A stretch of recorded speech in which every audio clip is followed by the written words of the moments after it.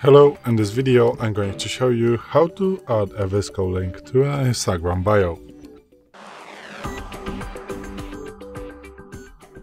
So, once you open the VSCO application, you want to go to your profile, which is this icon, smiley icon right here. Just click on it and click on share right here. Then you want to copy the link of your profile, and now you're going to switch to your Instagram.